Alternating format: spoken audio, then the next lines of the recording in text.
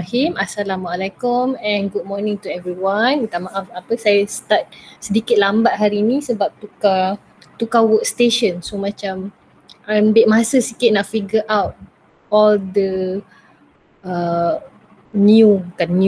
all the things and materials yang ada dekat workstation baru ni. So hopefully you are inside the paddock right now. There are currently 22 students here. Ada lagi 6 orang tak masuk lagi dekat paddock ni. Please do so. Okay, a bit of a recap. Last week before we do our PBD, last Wednesday kita discuss mengenai body defense mechanism. We started off with lymphatic system. Lymphatic system tu sebenarnya chapter sebelum ni. Masa lymphatic system tu kita belajarlah formation of lymph, apa kaitan dia dengan formation of tissue fluid, dan juga how do the lymphatic system complements the blood circulatory system. One of the main concept atau main function of lymphatic system yang kita discuss sebelum ni yang berkaitan dengan chapter sekarang ialah the ability for the lymph system to produce lymphocytes. So we will discuss further about that particular ability today, and then right after discussing lymphatic system too, we have also discussed about first line of defense. We talk about how the skin, how the mucus and sweat glands, hydrochloric acid and so on and so forth, how all of these work together to form a non-specific defense to defend our body from different types of infection, from antigens and from pathogen. Satu lagi istilah yang kita telah discuss last week ialah antigen, pathogen dengan antibody. Antigen tu is a structure that exists on the surface of a cell that serves as a identification of a cell, but once that particular cells enter a foreign body, it will enter in another person's body. For example, katalah sel darah merah kita masuk ke dalam sel darah merah orang lain, it will be identified as a foreign cells, as a foreign antigen. For example, saya berdarah darah kumpulan B, saya donate kepada orang, darah saya masuk ke dalam badan orang yang berdarah kumpulan A. So orang darah kumpulan A itu akan the body will identify my antigen from red blood cell B as a foreign material that should be destroyed immediately lah. Sebab itu kita ada discuss mengenai tindak balas antibody pada masa tu. Okey, sekejap ya. Tiba-tiba saya punya dashboard tidak berfungsi pula. Alright, sekejap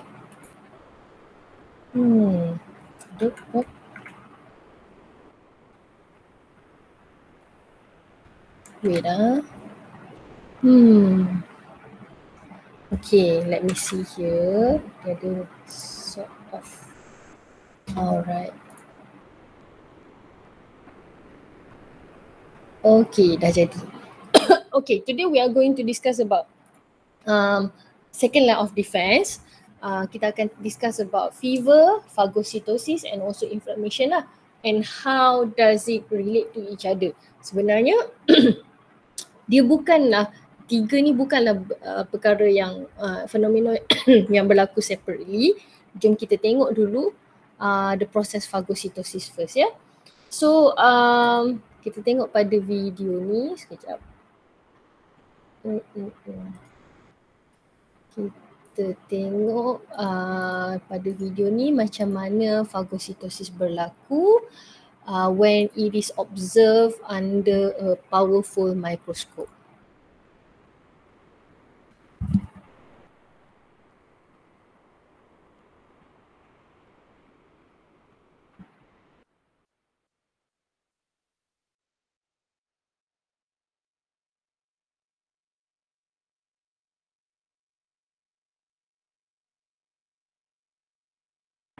So as you can see here, the pathogens are already agglutinated.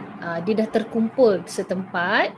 Kemudian when it is already agglutinated, it is easier for the phagocytes in our phagocytic white blood cell to start to go to each group of agglutinated cells tu untuk buat phagocytosis ya. Jom kita tengok lagi sekali. So the white blood cells terus extend its pseudopodium and then start to engulf that the agglutinated pathogens. Pathogens tak semestinya berkumpul macam ni. Kadang-kadang dia exist macam kalau kita tengok pada sebelah kiri video tu, ada yang pathogens tu dia individual pathogens kan. So phagocytes also can move around, white blood cell boleh move around and engulf these individual pathogens. But nanti bila kita discuss mengenai antibodies, there are several antibodies exist to further increase the rate of phagocytosis by helping to collect, lepas tu kumpul setempat semua pathogens ni so that it can the process of phagocytosis tu can occur faster lah, since the white blood cells can simply goes to one side where the pathogens are located and agglutinated, lepas tu boleh terus consume sekali harum kan. Okay, jom kita tengok the next part kat sini. Okay, so as we can observe from the video, the process of phagocytosis occurs in several stages. So when an infection occurs, the phagocyte will move to the infected area and enter the tissue fluid through the pores of the capillary wall. As we have discussed before, one of the many contents of the blood is white blood cell. Dalam kes phagocytosis, the white blood cells atau leukocyte that we will discuss neutrophil, monocyte, dan satu lagi macrophage. Tapi macrophage kita discuss lepas kita discuss third line of body defense mechanism. Tapi macrophage juga boleh buat phagocytosis ya. Please bear that in mind. So when an infection occurs, phagocytes will move out of the blood vessels and enters the tissue fluid. Sebab apa? Sebab white blood cell ni dia fleksibel, dia tak macam red blood cell, dia ada bentuk yang fix dan dia hanya boleh, dia fleksibel bila diameter of the blood vessels changes saja. To actually goes through the capillary wall dia tak boleh ya. So when the phagocyte enters the tissue fluid, it will start to detect the presence of pathogens, atau dalam kes dalam gambar ni dia start to detect the presence of microbes or antigens. So the phagocyte will start to extend its pseudopodia. Kenapa kita panggil pseudopodia? Sebab ada dua tangan keluar kat situ. Pseudo means palsu, podia means kaki, bukan tangannya kaki. So kaki palsu is pseudopodia. So the pseudopodia extended towards the bacterium and it will start to envelop the bacteria, forming a vesicle called phagosome. So bila dah membentuk vesicle phagosome, phagosome will combine with lysosome, where inside the lysosome there is an enzyme called lysozyme that will destroy, that will digest the bacterium. Once the bacterium has been destroyed, the phagocyte will expel the remains of the digested microorganisms right out of the cell. So, as we can see here, kenapa proses ni dia nak kata apa lebih a bit complex, sebab kenapa kena ada formation of vesicle? Sebab kalau kita just simply engulf and kalau white blood cell simply engulf without any protective barrier around the bacterium, macam mana digestion tu boleh berlaku? There is a risk of the lysozyme to digest other organelles surrounding the trap atau engulf bacterium ni. Jadi in order to ensure the process of digestion occurs in a secure place, that is why it forms, white blood cell will form phagosome dulu, membentuk vesicle combine dengan another vesicle, another organelle that has enzyme inside it, lysosome. Jadi berlakulah proses digestion dalam secure place that prevents the enzyme to go out of the cytoplasm, digest organelle pula kan. So base base pula. So lepas tu another mechanism of second line of defense is inflammation. Based on your reading, based on the textbook, can you describe what is inflammation? Can you describe what is inflammation secara umumnya? Can you describe?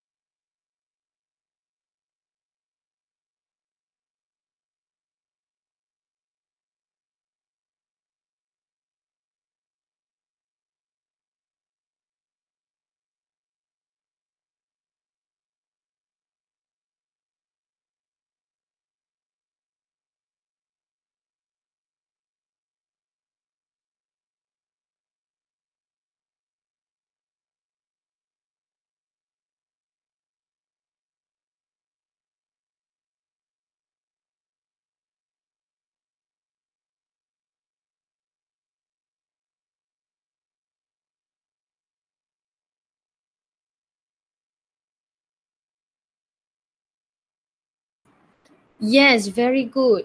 Inflammation is immediate response, nombor satu. Nombor dua, bila kita describe kawasan tu mengalami inflammation, apa yang kita dapat lihat dekat situ, the inflamed area jadi apa? Okay, bila description, apa yang kita nampak bila berlaku inflammation? Yes, it is an immediate response. Okay, it is an immediate response. Okay, yes, apa yang kita boleh observe kat situ, inflamed area will swell, turn red and feel painful. Very good. Okay, yes. So it is an early response at early stages of infection. Apa yang kita nampak kesan dia ialah it will the inflamed area will swell, turn red and feel painful. So saya perasan ada juga yang tulis kat sini rapid response that destroy and neutralize the harmful action of microorganism and toxin. So macam mana mekanisme destroy and neutralize harmful action of microorganisms tu berlaku? Okay. So bila infection occurs, semua ni berjalan dengan serentak. Nombor satu, bila infection occurs, white blood cell, macam saya tunjuk video fagositosis tadi, white blood cell atau leukocyte will start to go out of the blood capillary wall, go through the capillary wall, pergi ke infection site. Dan once dia dah pergi ke infection site, dia start buatlah tindak balas fagositosis tu. Pada masa yang sama, the damaged tissue in the infected area will start to release histamine that will stimulate the blood capillaries to start to expand, and then bila blood capillaries expand, formation of tissue fluid tu jadi lebih banyak dan lebih cepat lah.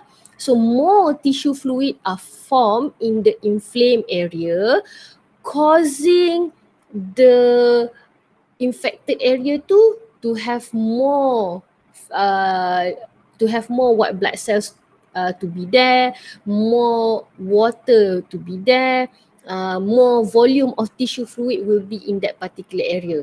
Sebab itulah kawasan tu jadi swelling, sebab ada accumulation of tissue fluid for that particular area.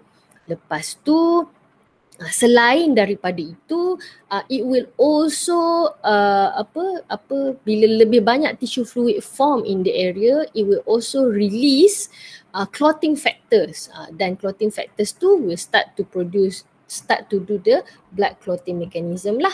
Manakala bilangan phagocytes atau bilangan white blood cell yang semakin bertambah itu membolehkan lebih banyak fagositosis berlaku. So I repeat once again, once once there is a damaged tissue will release histamine, which will stimulate atau cause the blood capillaries to expand, so that more blood will flows into the area, causing the more formation of tissue fluid. So more phagocytes can go to the infection site, more clotting factors can go to the infection site, causing two things. Lebih banyak phagocytes can do phagocytosis untuk attack pathogen yang masuk ke dalam badan kita dekat infection site tu. Nombor dua, pada masa yang sama, clotting factors tu will stimulate the formation of the start of blood clotting mechanism. Dan bilangan phagocytes yang banyak ini boleh membantu lebih banyak patogen untuk dimusnahkan melalui fagositosis. So dalam description kita hanya bagi tahu kata inflammation tu immediate response, dia adalah bila ada immediate response boleh destroy and neutralize harmful action microorganism, dan juga causing the inflamed area to swell, turn red and feel painful. Tetapi bagaimana dia boleh kawasan bengkak tu boleh menyebabkan destruction atau neutralization of microorganisms? Sebab ni lah, sebab ada memula dengan secretion of histamine, lebih banyak tissue fluid, lebih banyak phagocyte akan masuk ke infected area, lebih banyak clotting factors akan pergi ke injured area, inflamed area, so that blood clotting mechanism can occur. So based on your understanding, we have discussed here, kita dah discuss kat sini 2 daripada 3 mechanism of second line of defense lah. Jom kita tengok sample question related to this. So based on your understanding, can you explain the action of blood cell Q against bacteria? Markah dia 4. Okay, dia punya guide ada dekat situ ya. Kita boleh mulakan dengan nama proses, and then what are the characteristics of process, what cells are involved for example, and then describe the step one by one and describe what happens to the bacteria. Dia punya guide ada dekat situ ya, boleh tengok.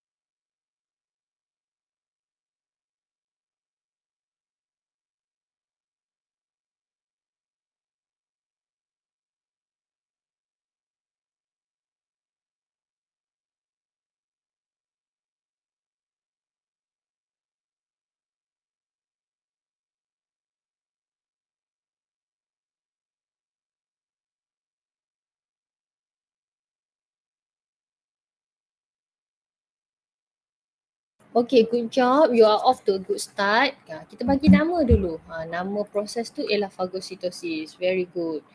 Okay. Lepas tu involve phagocyte, specifically apa? Apakah nama white blood cell yang terlibat tu? Specifically. Okay, specifically ya.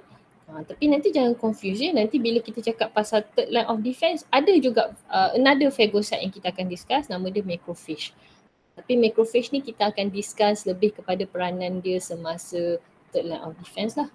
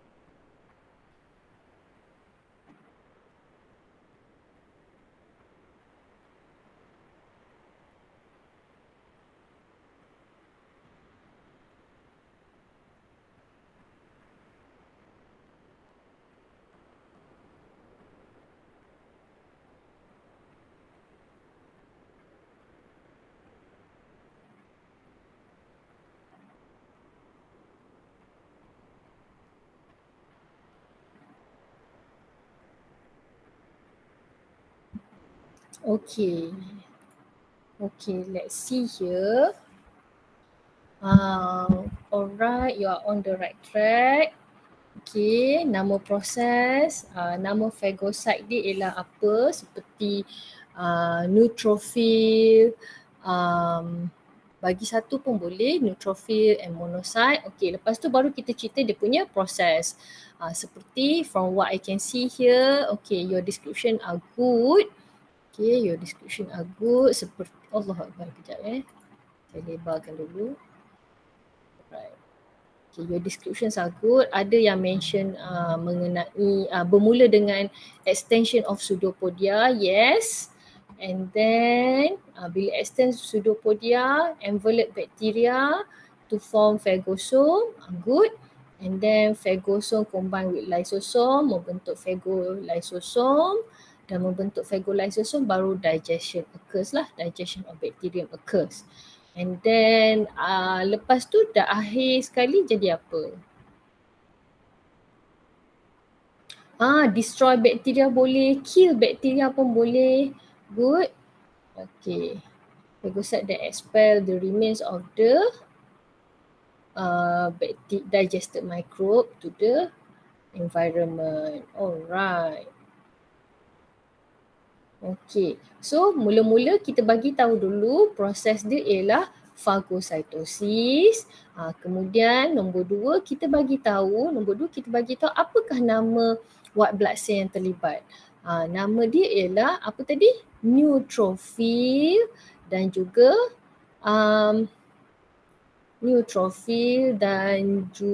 satu lagi apa? Bagi satu pun boleh, tak ada masalah ya. Contohnya neutrophil. Boleh tulis dulu? Okay. Nama sel yang terlibat ialah neutrophil. White blood cell jenis neutrophil atau jenis monocyte. Okay, lepas tu barulah kita cerita mekanisme dia satu persatu. Sebagai contoh, mula-mula neutrophil extend pseudopodia, dikeluarkan pseudopodia. Macam tangan yang keluar daripada badan kan. Extend pseudopodia. Lepas extend pseudopodia, the bacterium will be engulfed atau dimasukkan ke dalam phagosome. Dalam vesikel nama dia phagosome. Okay.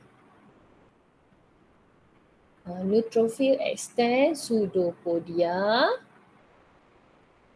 Okay, neutrophil extend pseudopodia and form dan membentuk phagosome. Habis cerita. Simple. Sebab markah dia 4 saja ya. soalan yang sama boleh push sampai 5 to 6 marks Okay, lepas tu form phagosome. Bila dah membentuk phagosome,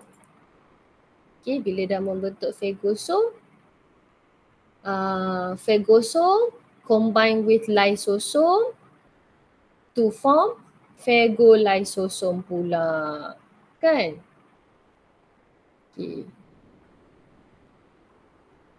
Lepas phagosome combine dengan lysosome, barulah digestion of bacterium tu berlaku. Sebab dalam lysosome ada lysozyme. Okay. Neutrophil extend pseudopodia and form phagosome. Alright, I give you another 3 minutes Maka dia 4 saja. There are around 6 points here yang kita boleh cerita, yang boleh include dalam jawapan lah. Memang up until sampai kita boleh kata kill the bacteria atau destroy the bacteria at the end product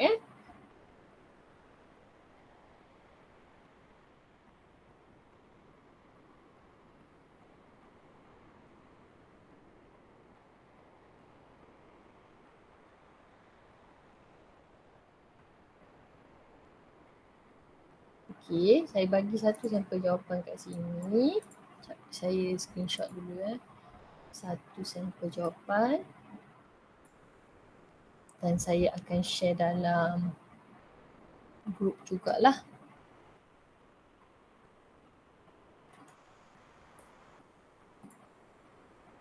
Okay. Lupa lah nak tanda pula. Oh, ada soalan sebentar.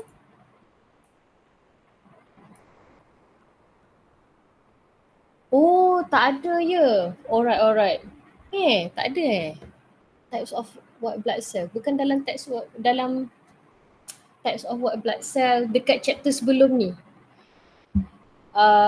Kita ada belajar types of white blood cell, neutrophil, macrophage, monocyte. Mula kita belajar white blood cell ada 2 kumpulan. Kena cakap ke? For me personally kena sebut sebab tak semua white blood cell boleh buat phagocytosis. Previously, it is acceptable if you say phagocyte sahaja. Tetapi sebab proses ini dilakukan oleh white blood cell, so kita kena sebutlah nama jenis white blood cell tu nombor 1. Nombor 2, sebabnya tak semua white blood cell boleh buat phagocytosis. Okay. So kalau boleh sebut at least satu, okey lah. Kita belajar ni dalam chapter sebelum ni yang different components of blood tu, different types of white blood cell actually. Okay. So kejap ya. Alright. 1, 2, envelope bacteria from phagosome, combine with lysosome, secrete lysozyme, destroy phagosome, expel the remains. Okay. Ya. Hantar balik supaya boleh nampak dekat mana terdapat point tu ya. Alright. Oh sorry, saya dah lock sekejap ya. Okay. So a sample answer saya dah bagi dekat dalam Telegram, nanti boleh rujuk Okay, so sekarang ni bila kita bercakap mengenai fever, so basically fever ni adalah reaction yang badan kita buat to increase the temperature of our body for several reasons. Number 1, when there is an increase in temperature, it will increase the phagocytic activity against microorganism lah. Maknanya bila temperature increases, neutrophil dengan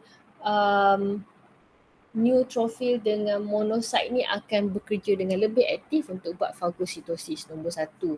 Nombor dua, suhu yang tinggi adalah tidak sesuai untuk pertumbuhan microorganism. So it will also reduces the number of microorganisms lah dan mengurangkan aktiviti microorganism dalam kita punya badan. Sebab tu kita kena ada fever. So, minta maaf saya terpaksa pergi ke slide yang seterusnya.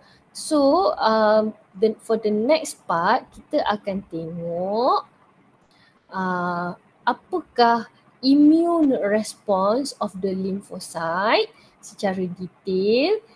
Sebab lepas ni kita nak tengok third line of defense pula ya. Sekejap, saya tunggu Abi tulis habis. Okay, sorry ya Ashraf, saya pergi ke next slide dulu ya. Alright, so so dalam third line of defense, sekejap ya, saya lupa nak tukar ni kepada draw function, saya tambah sekarang so that you can take notes on this particular slide ya. So that when we talk about third line of defense, we will talk about the role of lymphocytes in providing us with third line of defense lah. Okay. So okay. Jadi dalam badan kita, the lymphatic nodes, the lymph nodes produce lymphocytes yang ada dua jenis, iaitu T lymphocyte dan B lymphocyte. Okey, secara umumnya kalau kita tengok kita punya sukatan, dia hanya sebut T lymphocyte stimulate B lymphocyte, manakala B lymphocyte pula produce memory cell and it can produce, B lymphocyte ni will be converted into memory cell, nombor satu. Nombor dua, function dia mainly untuk produce antibody lah. Dalam 1 minit dia boleh produce millions, tak silap saya, around millions of antibody. So kalau kita nak tengok diagram yang saya bagi ni, explain dengan lebih baik lah macam mana T lymphocyte dengan B lymphocyte ni bekerja sama ya. Mula-mula apabila berlaku infection, silakan Atira. Okey. Mula-mula bila berlaku infection, bakteria ni akan akan melalui proses akan dimusnahkan atau will be destroyed by phagocytosis. So when the amount of bacteria that enters in our body is a lot and causes major problems for phagocytosis, the phagocyte, tak kisahlah phagocyte tu adalah neutrophil ke, monocyte ke atau macrophage. Okay, the macrophage will be converted to become dendritic cell that will have the information sebab tadi macrophage atau phagocyte tadi dia dah destroy the patogen tadi kan, dia dah musnahkan patogen tadi phagocyte tu dia ada information apakah karakteristik atau feature yang ada pada patogen. Sebagai contoh dekat dalam gambar ni microbe lah. So microbe ni antigen dia macam mana, dia ada produce apa dan sebagainya. So phagocyte yang ada maklumat ini dipanggil sebagai dendritic cell. And this information that was held by the dendritic cell will be transferred to the T lymphocyte. Jadi T lymphocyte dia dah bertukar jadi helper T lymphocyte. Yang ni kena ingat ke? Tak payah ingat ya. Untuk sukatan kita tak perlu sampai ingat helper T lymphocyte dan sebagainya. Yang penting kita tahu dekat sini macam mana helper T lymphocyte stimulate B lymphocyte dengan cara helper T lymphocyte ni sudah ada maklumat what are the features of the microbe and then it will activate B lymphocyte so that B lymphocyte will produce specific antibodies to counter atau to destroy the invading pathogens. So itulah kalau nak discuss secara spesifik, itulah peranan T lymphocyte untuk stimulate B lymphocyte. Dia bukan stimulate saja-sajalah. T lymphocyte actually has the information of the invading pathogens. Bila dia ada information, T lymphocyte itu akan inform B lymphocyte, okay, this is the invading pathogens. You need to B lymphocyte will decide, okay, I need to produce this type of antibody. So B lymphocyte pun produce specific antibodies, and at the same time several clones of the specific B lymphocyte tu akan convert atau bertukar jadi memory cells, and it will stay dormant inside our lymph nodes, inside our body, sampailah deactivated bila ada infection by the same type of pathogen. Nanti dia akan activated dan terus produce antibody. So proses untuk dari macrophage, phagocytosis sampailah nak produce antibody ni, proses dia makan 2-3 hari. Tetapi once our body have the memory cells, next time ada infection, mungkin kita tak ada simptom demam pun sebab antibody yang dihasilkan terus dapat musnahkan microbe yang attack our body immediately without causing adverse effects to our body. So, sekejap ya, saya nak tengok kot lah dekat slide ni ada siapa-siapa yang tanya, tak ada ya. Tapi kenapa saya cerita juga mengenai helper T lymphocyte, activated B lymphocyte ni, sebab bila saya lihat subtopik HIV, rupa-rupanya macam kena tahu juga sikit-sikit peranan lymphocyte dengan T lymphocyte dengan B lymphocyte ni. Sebabnya HIV dia attack T lymphocyte. So if we don't understand the function atau the role of T lymphocyte, susah sikit kita nak explain lah macam mana HIV tu menyebabkan AIDS. Apa kaitan HIV dengan AIDS pula nanti ya. So memandangkan kita dah sebut pasal function of B lymphocyte producing antibodies, jom kita tengok several types of antibodies produce to engage atau to attack different types of infection. Okay, dalam diagram ini menunjukkan different action of antibodies.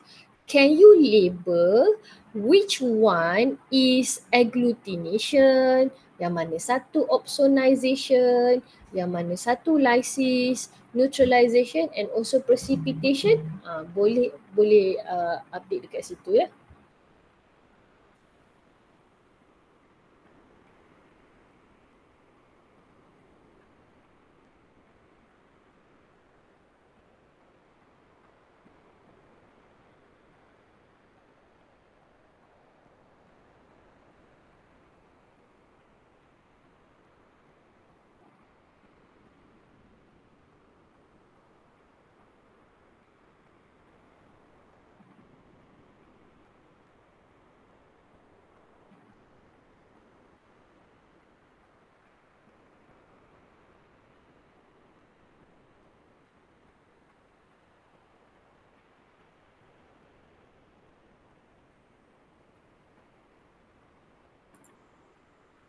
Okey, ada banyak dah ni. Oh, saya kena besarkan sikit.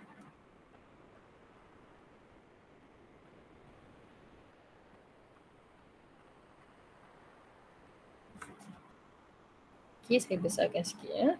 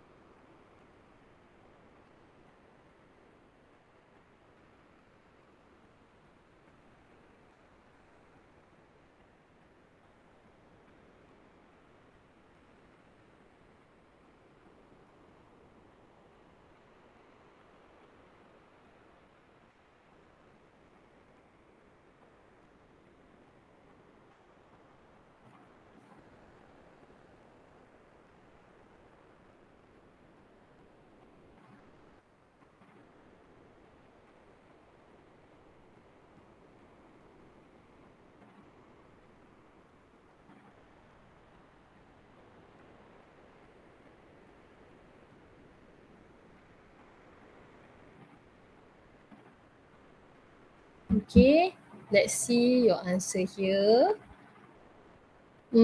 Oh, kecil lah pula ya. Besar sikit. Alright, good. Pada pada title yang warna purple tu kan, yang dua kat bawah tu, itu pun boleh letak ya, reaction apa. Reaction, what type of antibody reaction kat situ ya. Okay. 7 orang tak masuk lagi ya. 7 orang. 7 orang. 7 orang yang sama pula tu ya. Okay, so yang warna purple kat bawah tu pun boleh letak ya. Ada lagi 2 kan, 2 reaction yang belum letak kan. Letak kat warna purple bawah tu ya.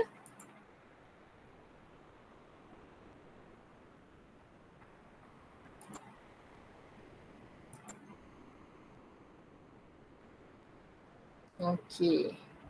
Yang warna purple kat bawah tu macam yang ada ruang kosong and fagositosis. So apa dia? Apa proses dia? Lepas tu yang ada sel jadi pecah tu proses apa dia? Okay ya.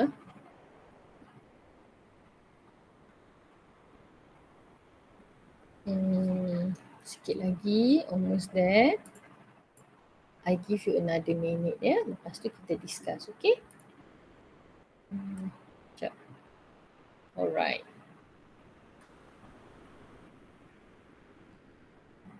31 ya. 31 orang ya. Alright. 31 orang.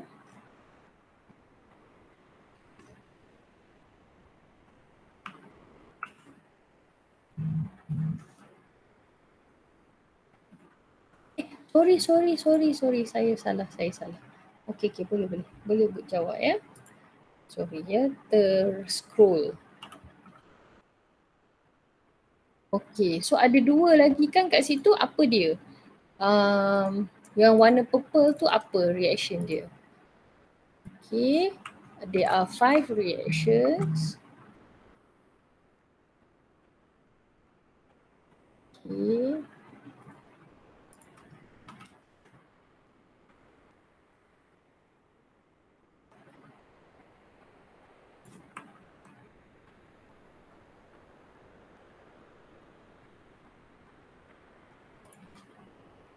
Alright. Oh sorry, saya dah lock ya. Okay, so let's take a look here, your sample answer. Okay, nampaknya sampel yang saya tunjuk kat sini dia short lagi 2 ya. Okay, so for the first one, saya setuju it is agglutination. Kalau kita tengok dekat sini, bukan agglutination. The first one is precipitation. Sorry ya. The first one is precipitation. Cuba tengok pada description. Pada description, dia sebut dekat situ antigen ni mula-mula dalam keadaan soluble. Maknanya dalam keadaan yang larut air. Jadi when the antibody reacts to the antigen, it causes the antigen to become insoluble. Dia jadi solid form, dia jadi precipitate. So bila dia jadi precipitate, dia jadi lagi jelas untuk macrophage buat fagositosis. Kalau tak sebelum ni mula-mula nak white blood cell nak buat fagositosis, nak makan antigen ni tapi dia tak nampak sebab antigen tu dalam keadaan yang larut air, tak jumpa. Jadi bila antibody datang, it changes the antigens to become from soluble to become insoluble form, maka antigen tu jadi precipitate, jadi solid form yang lebih jelas untuk phagocyte ngap dia, buat fagositosis. Okey, yang kedua memang agglutination. Nampak contoh yang dia bagi pun, contoh dia red blood cell kan yang kita dah discuss sebelum ni. Kita asyik cakap kalau kumpulan darah yang masuk dalam badan tu is not suitable, it will agglutinate kan. So this is the function lah, this is the reaction of the antibody, ya. So it links the antigens together, causes clumping. Dia akan jadi a big mass, jadi satu kumpulan besar antigen, menjadi lebih jelas dan lebih cepat untuk proses fagositosis berlaku. And then neutralization pula, okay, kalau kita tengok dekat sini, some of the pathogens produces dangerous secretion macam toxins. Jadi the antibody surrounds the secretion, mengelilingi atau cover the toxin, menyebabkan toxin tu can no longer attach to the cells on our body, causing harmful effects to our body. Ada sesetengah mikroorganism, dia merembeskan bahan-bahan yang berbahaya kepada badan kita seperti toksin. Jadi antibody ni akan melekat pada permukaan toksin, menyebabkan toksin tu tidak boleh melekat pada sel-sel badan kita dan menyebabkan sel badan kita rosak ke, mati ke, macam itulah. Jadi once it is can no longer influence atau affect our cells, the toxins are neutralized.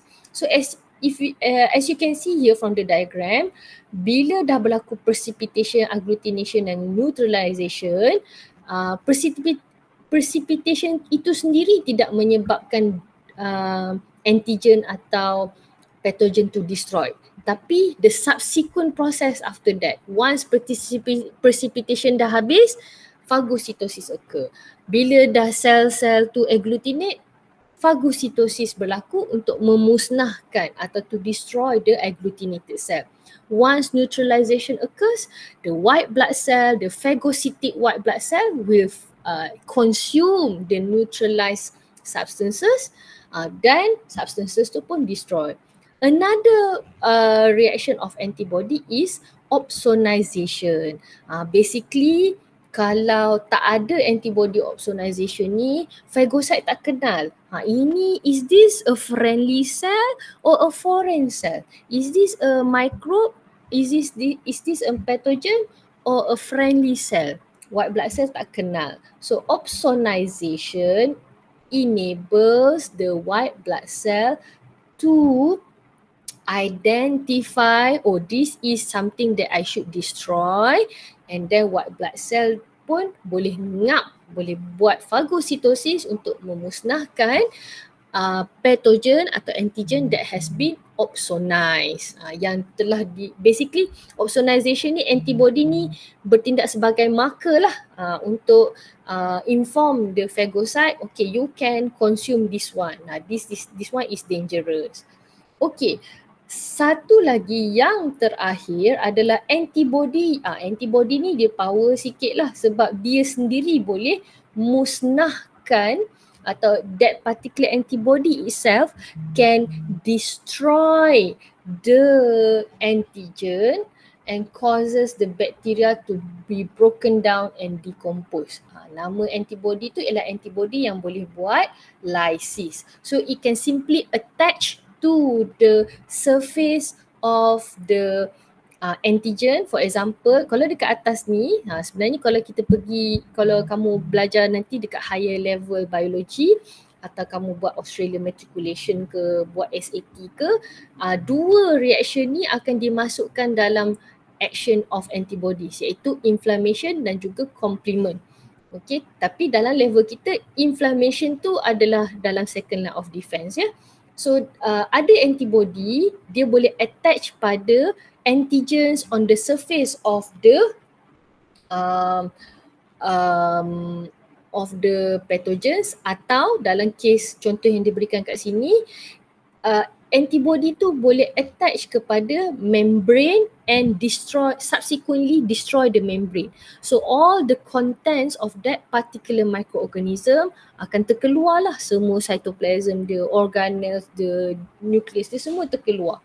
So bila terkeluar, it can no longer function and the bacterium atau the microorganism is considered destroyed. Okay, so daripada gambar, good job everyone. Okay, most of you dah settle pun, dah settle tulis, ya dah lengkap, tahniah, bagus ya. Alright, I can see here. Okay, Marsha nanti boleh refer pada video kalau nak update semula ya. So sekarang ni kita dah cakap pasal penghasilan antibody dan cara-cara antibody ni bergerak balas lah, sama ada dibuat precipitation, agglutination, neutralization, opsonization and lysis. Okay, now let's talk about what is the relationship between antibody and immunity. Kita asyik sebut pasal vaccination of COVID-19 kan. So macam mana kita nak memahami macam mana vaccination tu works. So kita kena faham dulu the different types of immunity exist in our body. So dalam badan kita anak-anak, kepekatan antibody dalam badan kita ni akan menunjukkan kita ni adalah imun terhadap penyakit tu atau tidak. Types of saya terlupa lagi nak tukar dia kepada draw function sebab ada yang request, ada yang PM saya ni minta tukar kepada draw function supaya dia boleh take notes. Okay, I take note of that. Sorry ya. Okay, dah boleh tulis ya. Okay, thank you for reminding me.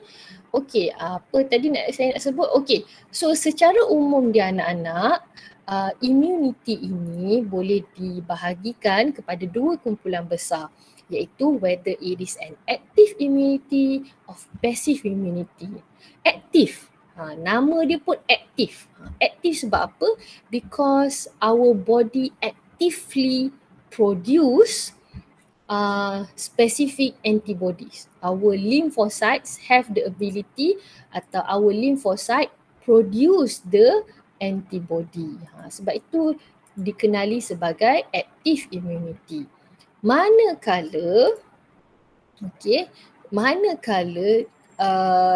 passive immunity ni pula dia pasif lah, dia tidak boleh, bila kita kata pasif dia tidak mengambil tindakan yang banyak kan, dia just ready terima saja. So true to its name, passive immunity is obtained when we receive antibodies from external sources. Okay, kalau active immunity, our lymphocyte produce antibodies. Dalam passive immunity, our body receive atau obtain the antibody from external sources. Active immunity, kita menghasilkan antibody. Passive immunity, kita terima antibody daripada sumber luar. Jadi dia ada pro and cons dia lah. So disebabkan untuk active immunity, sebab kita yang hasilkan antibody itu sendiri, the immunity obtained remains for a long period of time. Disebabkan kita yang hasilkan antibody itu sendiri, keimunan yang kita dapat adalah keimunan jangka panjang. Bertahun-tahun lah, banyak tahun kita akan imun kepada penyakit tersebut. Untuk passive immunity, since we only receive, sebab kita terima saja antibody, maka kita punya keimunan tu atau our immunity does not persist, does not last long. However, kenapa kena ada juga passive immunity ni? Because passive immunity provide an immediate protection. Kalau hari tu kamu dapat antibody, hari tu jugalah kamu imun kepada penyakit tu. Itu passive immunity. Tetapi untuk active immunity anak-anak, dia ambil masa sebenarnya nak produce antibody ni. Kalau kamu tengok pun orang yang cucuk vaksin COVID, kena cucuk sekali and then after a few weeks cucuk kali kedua, tunggu lepas cucuk kali kedua kena tunggu, kena standby beberapa hari, depends on type of vaksin, barulah kita dikatakan imun kepada COVID-19. Sebab proses tu ambil masa. Saya rasa yang paling lama nak tunggu ialah Sinovac kot saya rasa yang kena tunggu lama. Jadi namun begitu kelebihan dia ialah keimunan atau immunity received from vaccination atau from active immunity ni it lasts longer. Tapi tak boleh nak dapat immediate protection. It takes time lah. It takes time. It can be for several weeks atau several days. Depends ya. Okay. So kalau kamu tengok pada gambar ni, kalau kamu tengok gambar ni, dalam active immunity dengan passive immunity tu pula ada dua kumpulan, pecahan kumpulan. Sama ada natural active immunity tu dapat secara natural atau dapat secara artificial. Sama juga, sama ada untuk passive immunity. Sama ada we obtain passive immunity from natural sources or artificial sources. For example, untuk active immunity, natural active immunity sebab kita dijangkiti penyakit. We are infected by the disease, infected by the virus. Kalau artificial immunity, kita dapat vaccination. Kita tak sakit penyakit tersebut, kita tak ada simptom-simptom penyakit tersebut, tapi kita ada keimunan because we are vaccinated by the vaccinated lah through immunization program. Manakala passive immunity pula, kalau secara natural is between mother and baby, di mana kalau semasa dalam kandungan, the antibodies of the mother will transported into the fetus bloodstream. Tetapi bila once dah lahir, penyusuan susu ibu tu penting lah because the colostrum inside mother's breast milk contains high amount of antibody. Secara artificial pula, sekiranya kita macam kena patuk ular atau ada terpijak besi karat dan sebagainya, ada concern for tetanus, so kita boleh mendapatkan suntikan anti-serum atau serum untuk menerima antibody daripada suntikan. So once we receive the injection, kita akan immediately immune to that particular disease. Alright. Nanti kita akan discuss dengan lebih lanjut natural dengan active immunity, natural active immunity, artificial active immunity, natural passive immunity, artificial passive immunity ni kita akan discuss dengan lebih lanjut sekejap lagi ya. Jom kita tengok yang natural dulu. Ini yang saya sebutkan tadilah. Untuk natural immunity, boleh highlight kejap. Allah Akbar. Ya. Alright. Okay, boleh highlight kat mana-mana slide kat bahagian ni. So untuk natural active immunity dan natural passive immunity, can you see the difference? Similarities dia, natural ni dapat daripada bukan organic sources. Bukan dapat daripada injection lah. Dia punya clue dia tidak melibatkan injection. So natural active immunity bila infected, natural passive immunity bila dapat daripada ibu melalui placenta atau melalui breastfeeding. Boleh rujuk kat sini lah. Saya ada lampirkan juga nota dia dekat sini ya. Tapi alright, dia tengah highlight kat situ. So bila untuk natural active immunity, as we have discussed previously, the presence of pathogens tu will stimulate our lymphocyte to produce specific antibodies, dan lymphocytes, B lymphocytes tadi akan bertukar jadi memory cells that will store the memories of the pathogens, and it will stay dormant until it detects. Dia akan stay dalam keadaan dormant, activated bila berlaku next infection by pathogen yang sama. Tetapi dia tak ambil masa lama lah untuk destroy the pathogen sebab dah ada memory cell simply activated dan terus produce antibodies. Okay. So, jom jom kita tengok dekat natural passive immunity ni. Okay, kalau kita tengok dekat sini, through breastfeeding tu provide antibody for the baby. However,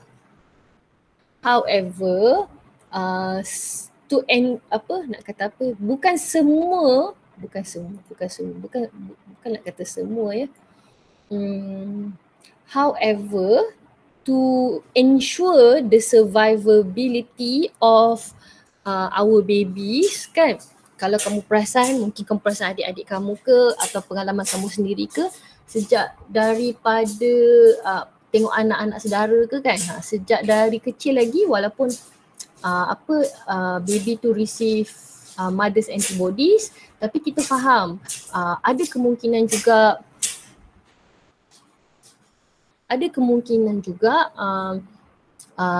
the baby is not being breastfed. Ada juga disebabkan masalah-masalah tertentu, ada ibu yang tak mampu nak breastfeed anak, nombor satu. Nombor dua, setiap manusia ni dia punya keimunan dia pelbagai sebab dia bergantung kepada kita pernah expose to what type of infection misalnya kan. So disebabkan ada pelbagai variables ni, ataupun mungkin tengok sejarah vaccination ibu tu sendiri. Kalau ada certain vaccination yang dia tak dapat, jadi ibu tu sendiri tak ada antibody untuk diberikan kepada baby. So to ensure the safety of babies in Malaysia especially, di Malaysia kita ada immunization program walaupun ada breastfeeding, tetapi babies highly encourage, saya sebut highly encourage lah sebab ada generasi sekarang yang opt out untuk tak nak immunize kan, which is another problem that we will discuss later. So immunization ni penting lah sebab it takes time for each individual to develop immunity. So program vaksinasi tu kalau kamu tengok ada suntikan yang masa umur 3 bulan kena ambil, masa umur 6 bulan, 8 bulan, umur 2 tahun kena ambil. So these are all supporting immunization program to further develop the immunity of the next generation. Walaupun breastfeeding tu ada, tapi tak semua orang boleh buat breastfeeding. So to recover this, untuk cover atau untuk membantu protect our babies, ada immunization programs.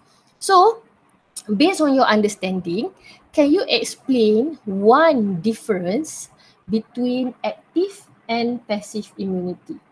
Can you explain one difference between active and passive immunity? Ya Allah, maafkan saya ya, saya tak bagi ni ya. Saya tak bagi prompt. Kejap ya, saya tukar. Saya tukar ya, sebentar. Okay, boleh dah. Can you explain one difference between passive and active immunity? Sorry, thank you for reminding me. Ni explain difference tau. Bila explain difference, you have to state what is the difference first and explain kenapa difference tu berlaku.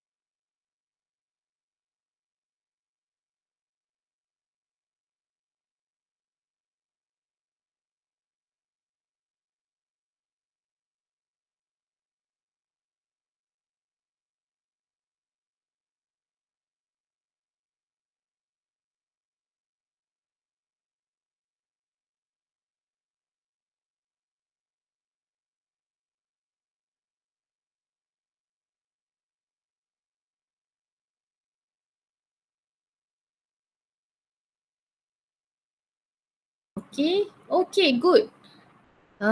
Ada yang banding dari segi sources, very good. Banding dari segi sources ya. Sorry. Sebab kita bukan banding natural dengan artificial ya. Kita banding active versus passive. Sorry. Banding sources tu kurang sesuai. Kalau kata obtain naturally lah, artificially lah. Dalam active immunity pun ada natural and artificial sources. Dalam passive immunity pun ada natural atau artificial sources ya. Okay. So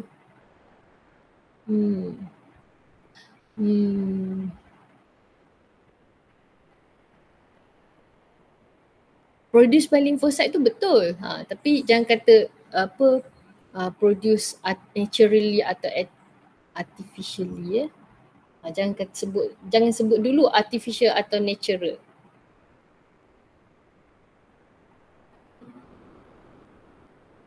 Okay. Boleh. Good start.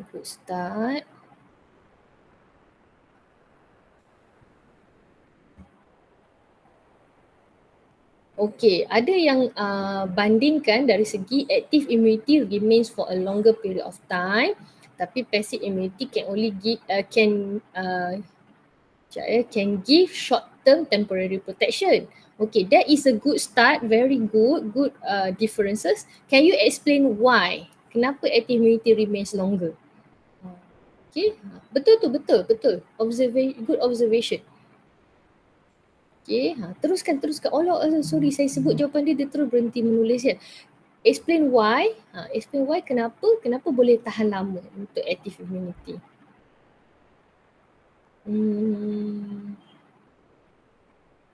Okay, alright, you are on the right track. Siapa ni? Sekejap saya check balik. Okay, ada sampel jawapan kat sini.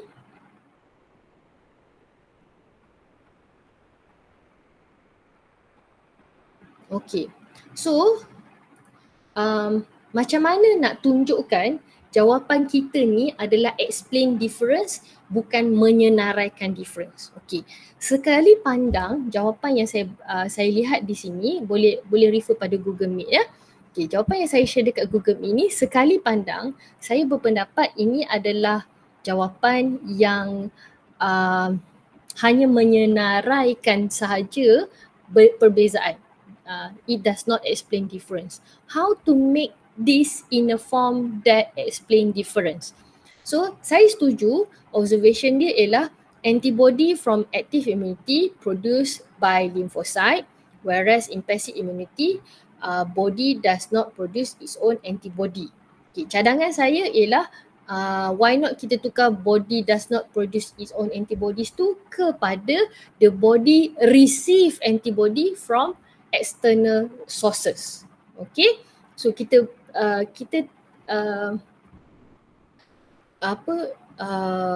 kita bandingkan dari segi mekanisme dengan lebih tepat lagi, iaitu kalau active immunity produce antibodies, passive immunity receive antibody from external sources. Okay, itu satu ya, cara nak tunjuk difference. Okay, nombor dua, macam mana kita nak tunjukkan ini adalah explanation? Mungkin kita boleh letakkan phrases seperti this therefore active immunity remains for a long period of time, but passive immunity remains for a short time only, for example. So walaupun kedua-dua ni adalah differences, kita kena nampakkan jawapan kita tu, ayat kedua tu explain ayat pertama. Kita kena susun ayat kedua tu explain ayat pertama ya. Barulah menunjukkan kita explain difference. Sebagai contoh saya tengok kok ada yang lain ya yang share explain difference. Okay.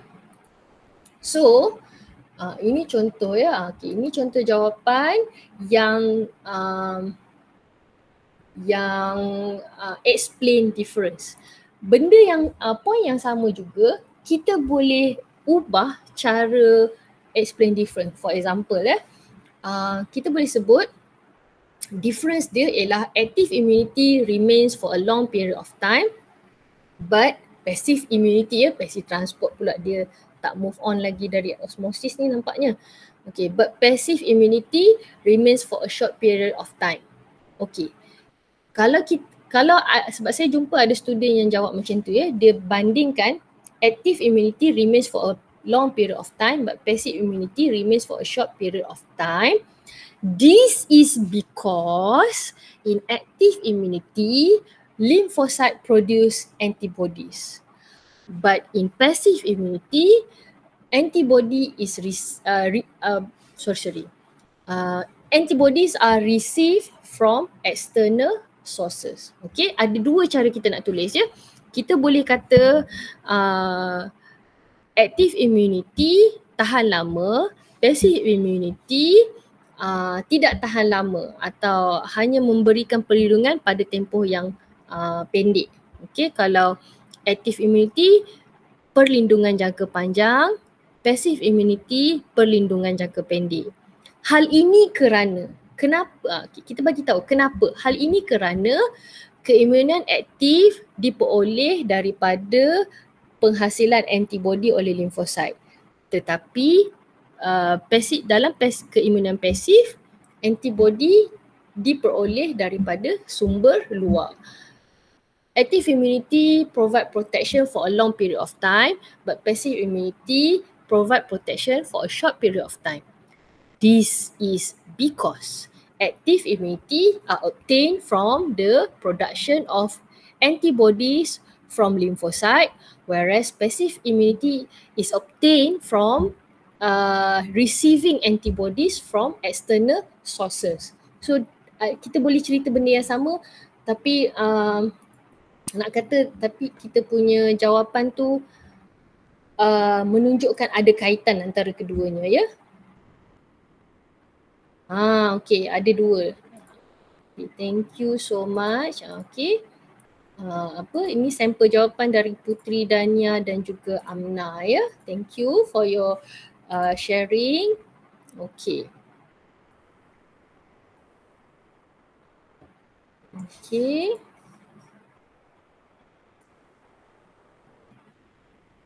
So anak-anak, okay,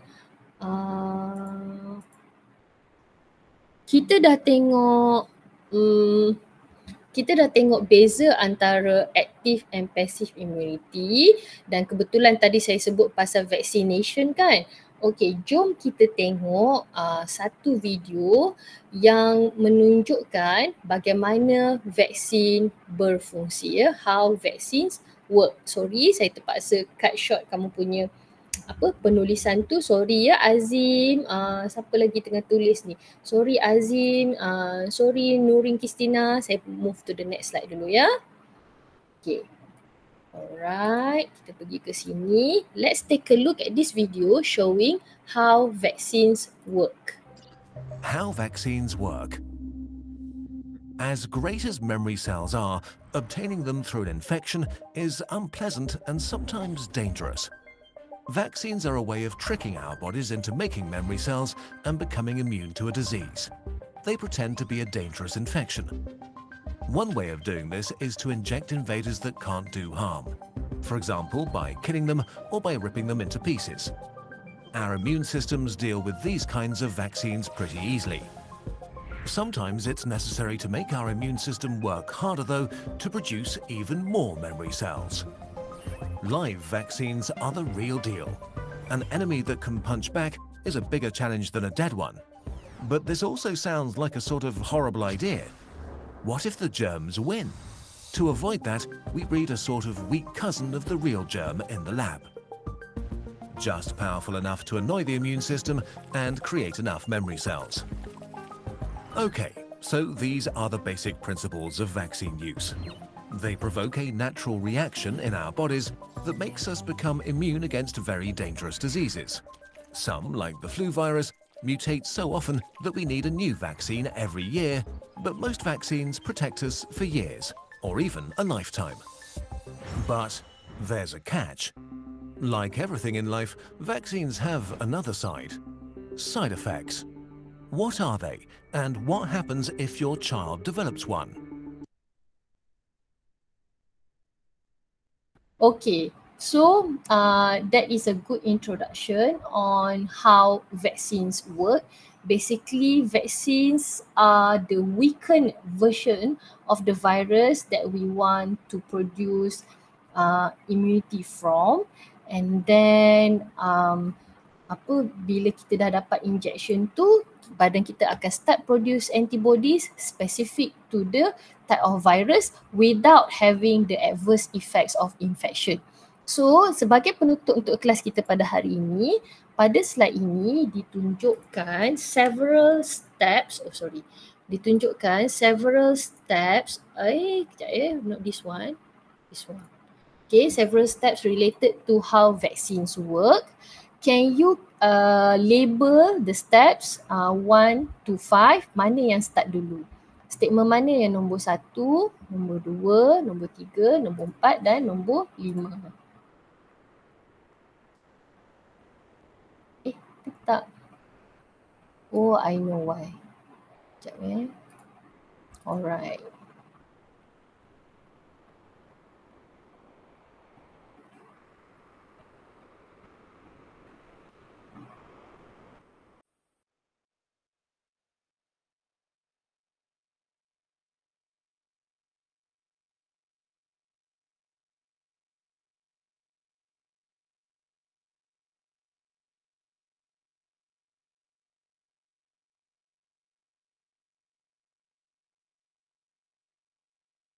Okay, good job. Okay, nombor 1 dah ada. Nombor 1, when vaccine is injected into the body, that is a good good observation. Nombor 1. Nombor 2, when vaccine is injected into the body, yes, it stimulates lymphocyte to produce antibodies to fight the pathogen. Okay. Nombor 3 ialah statement yang mana? Nombor 1 dengan nombor 2 kita dah identify. Nombor 3 apa dia ya? Okay, jom kita tengok. I would like to share Hamim's idea. Thank you Hamim for your submission. Okay ya. Statement nombor 1, when vaccine is injected into the body. Nombor 2 tukar ya Hamim. Statement nombor 3 tu sebenarnya nombor 2. Stimulate lymphocyte to produce antibodies to fight the pathogens. So Hamim kena tukar yang nombor 2 tu, nombor 3 tu jadi nombor 2 ya Hamim. Tukar dulu. Very good, thank you. Okay, so nombor 2 stimulate lymphocyte to produce antibodies. Okay, so this injection, first injection result in low level of antibody production, insufficient to protect the body from disease. So Hamim, statement yang kamu label nombor 4 tu tukar dengan tukar kepada 3. Okay, tukar kepada 3, thank you. So statement nombor 3, this injection result in low level of antibody production. Kita tengok pada first injection. Kemudian statement number 4 tepat Hamim, iaitu this injection needed to increase the antibody production to a level of immunity. This injection tu apa? Second injection lah. Dan nombor 5, selepas dapat second injection, if the individual is infected by actual pathogen, lymphocyte will produce enough antibodies. Kenapa? Sebab lepas second injection, kalau anak-anak tengok graf, the concentration of antibody melebihi garis level of immunity. Apa maksud garis level of immunity ni? Garis level of immunity ni ialah menunjukkan the concentration of antibody in the blood that is enough to cause our body to be immune to that particular disease. Kalau kepekatan antibody kita pada level tersebut, badan kita dikira sebagai immune terhadap penyakit tersebut lah. Jadi ini hanya boleh berlaku selepas dapat booster dose second injection. Okay, so alamat kelas kita tinggal 2 minit berbaki. Saya minta maaf, hari ni time management saya tak berapa baik pula. Selalunya by this time kita boleh summarize kan. So I would like to summarize what we have discussed today. Hari ni kita dah discuss second line of defense. And then kita discuss mengenai fagositosis, inflammation and also fever. Okay, lepas tu kita discuss mengenai third line of defense bermula dengan peranan T lymphocyte dan B lymphocyte. Lepas tu kita tengok macam mana cara antibody attack pathogen dan antigen. Kemudian kita juga telah tengok apa beza natural dengan passive immunity. Okay, so ada yang share kat sini, okay, dia ada masalah untuk the action of antibodies. Okay, tak apa, nanti kita semak sama-sama. Thank you for your feedback. Dan nanti next class kita akan tengok dengan lebih detail mengenai graf-graf ni ya. Ni saja saya nak kenalkan dulu dengan graf injection of vaksin tu. Nanti saya perkenalkan lagi satu graf bila injection anti-serum pula macam mana ya. Alright. The first part easy ya sebab fagositosis tu banyak kali kita jumpa ya. Alright. So I will change this particular presentation to student pace. So you can take a look at the previous slide dan boleh juga refer kepada sampel jawapan untuk update jawapan kamu pada slide-slide sebelum ni.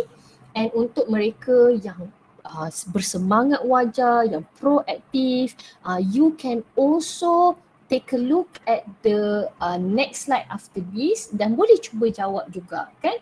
Itu kita panggil sebagai flip learning lah. You go through the materials that will be discussed before class nanti. Lepas tu nanti tinggal nak semak saja kamu punya understanding. So that is all for today. Thank you so much everyone for coming. Sorry for taking 1 minute of your time. It is always a pleasure teaching you and having you in my class. Sekian, wabillahi taufiq wa hidayah. Assalamualaikum. Selamat pagi. Thank you, teacher. Terima kasih. Sama-sama. Waalaikumsalam. Thank you, teacher. Sama-sama.